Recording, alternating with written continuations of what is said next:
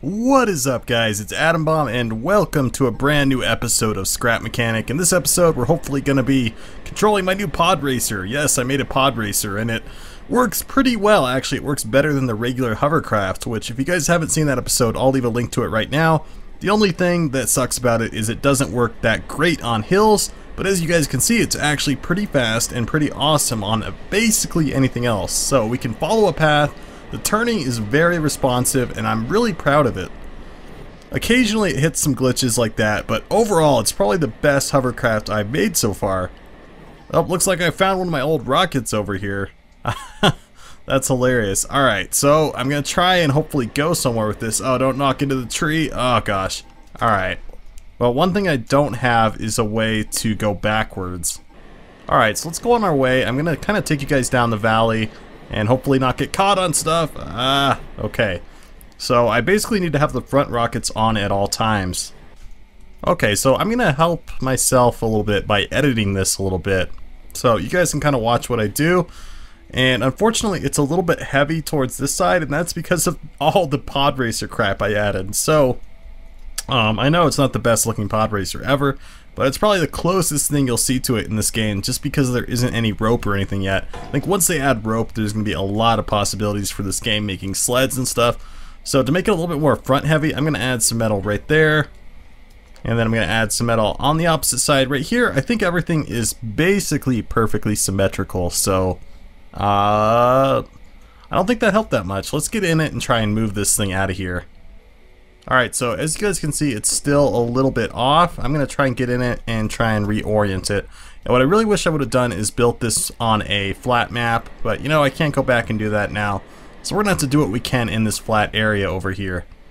Okay, so now that it's in a good spot, let's try and fix it a little bit. Let's see how it's floating. It's actually not bad. It's still moving a little bit, but I can't complain too much. Is everything even though? 1, 2, 3, 4.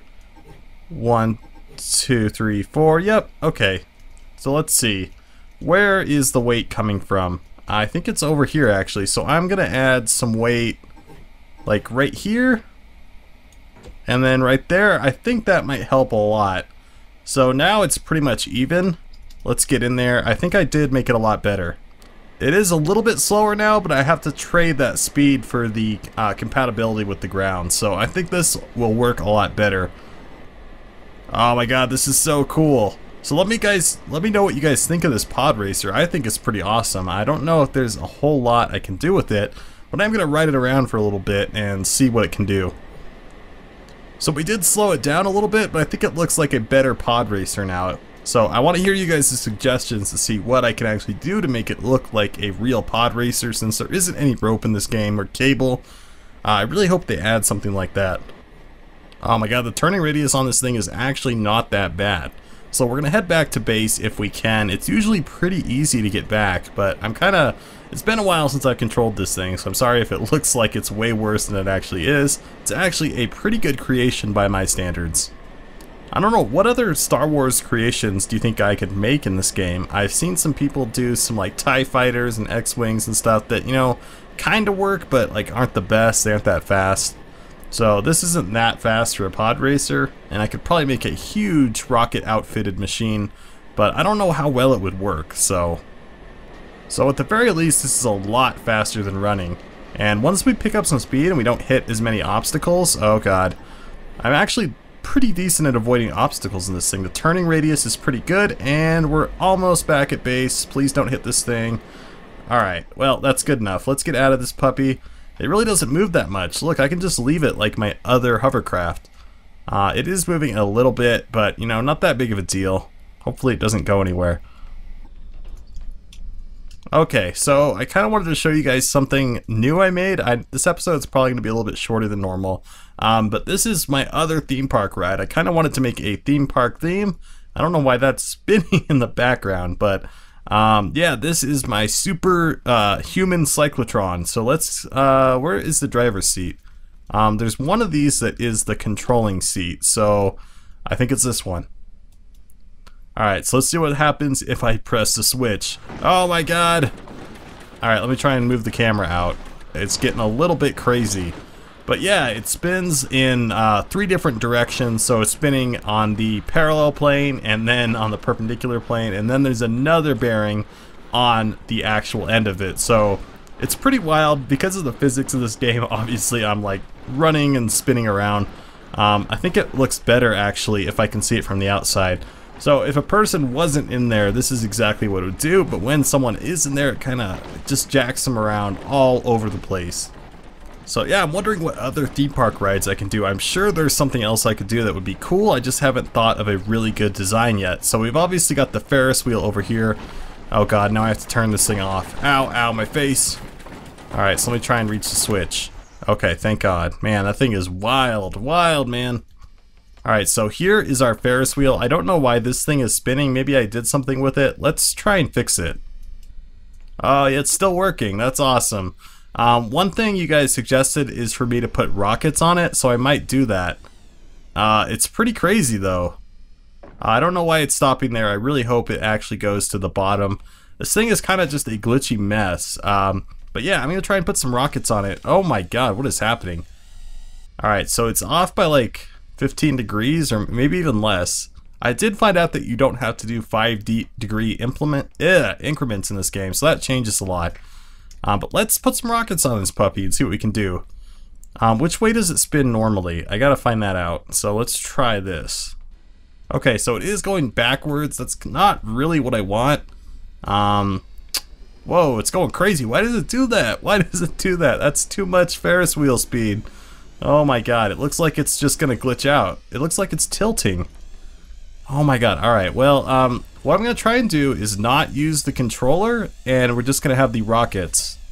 Okay, this is getting a little bananas. This is more like a terror ride. It's not a fun ride. It's not oh, I had it on fast. Alright, let's slow it down. Okay, so I turned it off. Now I'm going to disconnect the controller, hopefully. Okay, we've stopped it, sort of. It's a little bit chaotic. I'm going to put the rockets on. I guess I don't have as much access as I did before. But it spins backwards, so we're going to have to put the rockets like right here. Oh god, it's changing the whole weight of this thing. Okay, well that works. Now I just need to get to the rest of the rocket. Okay, so I'm gonna need to use the controller a little bit just to change this around. Let's hope I can get to it in time. I don't know what is happening right now. Okay, I think it's finally not glitching out. I need to get to this upper part though. Let's see if I can boost myself up. No, no, it's glitching out. Okay, I managed to get a few rockets on there. And now I need to connect them, which is going to be a real pain. So let's turn them to the engine. Is it going to reach though? That's my one question. Are we going to have enough reach? Oh, I need to get back up there. Are you kidding me? Oh, that's so ridiculous. Alright, well, let's see if I can drag it from here. Okay, I can't reach it from there, so I think all the rockets are going to have to be right here, which is a little bit unfortunate, but we're going to make it work. Alright, so 3 rockets, that should be enough, right? Alright, let's see if it'll work. I don't know why it looks so off right now. As you guys can see, it's at about like a 5-degree angle, and that's not good. So this might not work. Oh, there we go, we did it! Yay! Oh, the rockets do work, and they're just about the perfect speed, I think, to make this go round. So, oh, this is so cool. One other thing I could do is put the carts inside the Ferris wheel, but I don't know if it would fit that well. But this is the perfect speed, I think. Gets you nice and slow at the top. Oh, that's so cool. Oh man, we did it! Oh, that's so awesome. Alright, well, rockets, obviously a better choice than the controller. Thank you to whoever suggested the rockets. Hopefully I'll remember who you were. But man, this works so much better. Anyways, guys, I hope you enjoyed me working on some of my new stuff. Hopefully it was great, and you guys can give me a like, favorite, and share. Thank you so much. Subscribe to my channel if you aren't, and I'll see you guys in the next episode of Scrap Mechanic.